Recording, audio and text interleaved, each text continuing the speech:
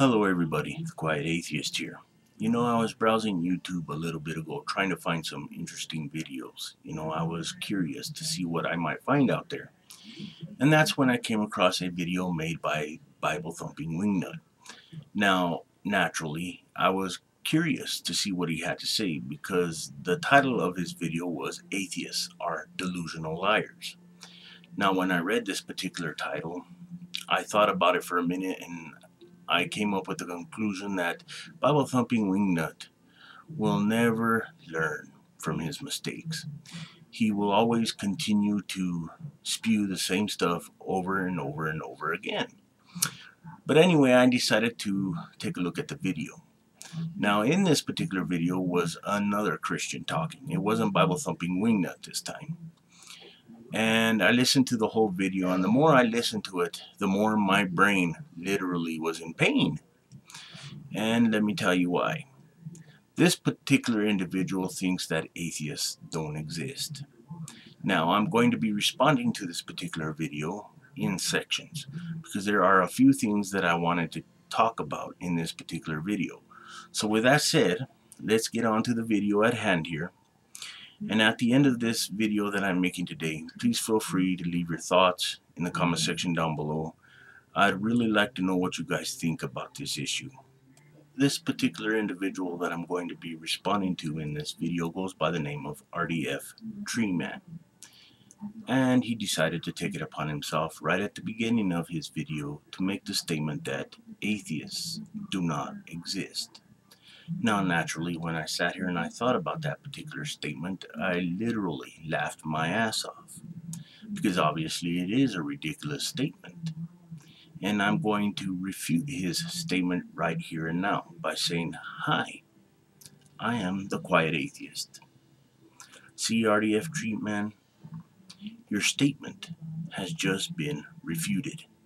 The reason why rdftreeman says that atheists don't exist is because of the fact he says that we like to lie.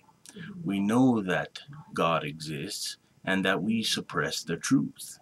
He is basically calling us liars. He says that we like to bathe in our own sin, basically, and that we are without excuse.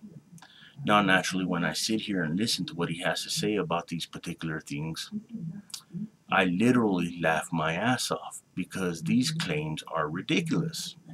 You see, you get a lot of these presuppositionalists, if you will, make these same tired old claims over and over and over again.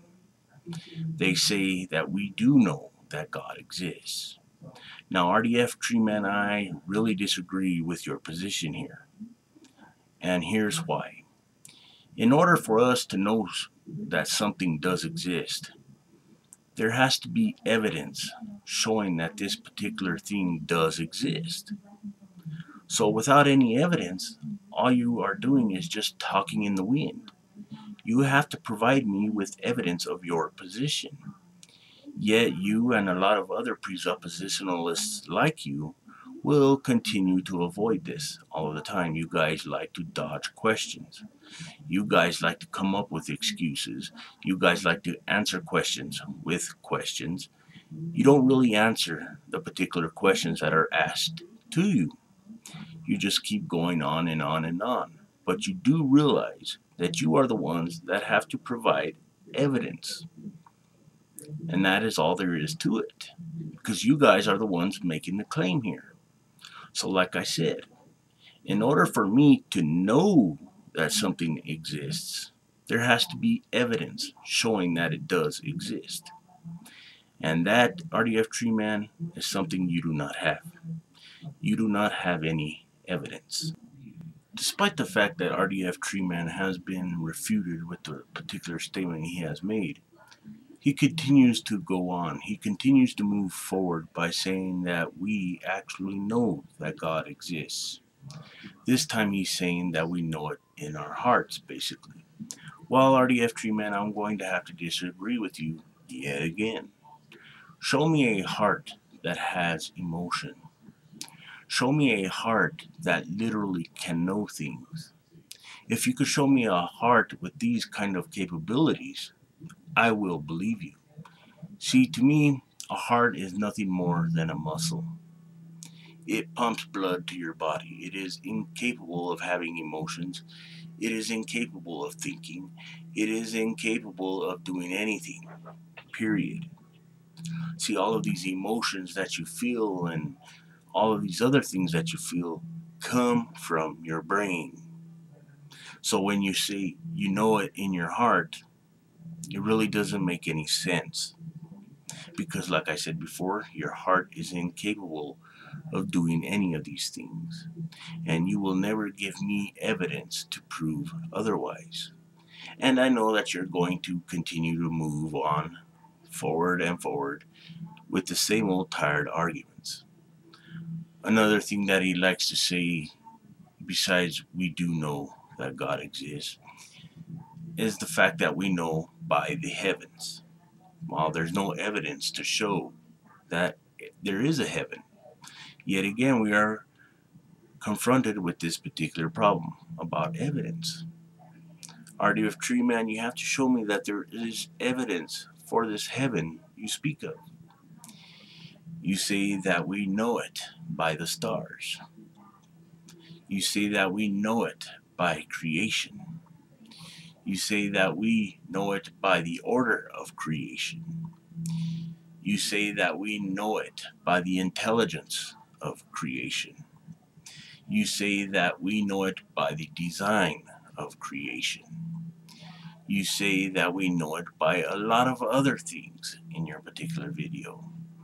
But yet, again, you continue to not give us any evidence for this particular claim of yours. You say that we know by all of these things that God does exist. Yet, you do not provide any evidence of this God existing in the first place. So how can you know that he exists without any evidence? I'll tell you why you think you know. What you got is blind faith. And to me, faith is beyond what the mind can perceive as a reality. I really want you to pay attention to what I have to say here, rdftreeman. All of these things that you say really doesn't make any sense. Another thing that you like to say is the fact that everything has to have a source. Everything has a source. And you know, this part I'm going to agree with you on. However, when it comes to religion and when it comes to your God being this source, if you will, I'm going to have to disagree with you. And I know one of the common reactions that you theists like to have is the fact that you love to ask, were you there? No, I wasn't there. And neither were you. You see, we do not know what happened at the beginning. We do not know about the source of this, if you will. But I'll tell you right now that science is pointing in the right direction. Science doesn't pretend to know what happened in the beginning. You guys, on the other hand, are pretending to know.